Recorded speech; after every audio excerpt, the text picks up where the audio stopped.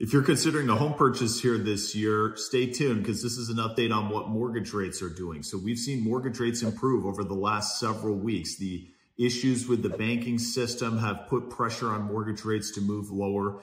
Inflation data is continuing to come down, and the Fed is starting to acknowledge that inflation data is coming down. So as the inflation numbers continue to go down, they will bring mortgage interest rates down with it.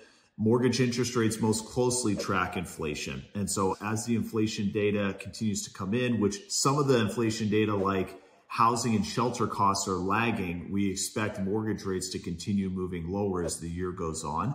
So if you look at mortgage rates and home buyer demand on a graph together, you will see that when mortgage rates move higher, home buyer demand slows down. And when mortgage rates move lower, home buyer demand increases. And so if mortgage rates continue to move lower, we expect home buyer demand to increase. And that means that it will become more difficult to get an accepted offer on a property. So right now is a great time to buy because you can negotiate a deal still.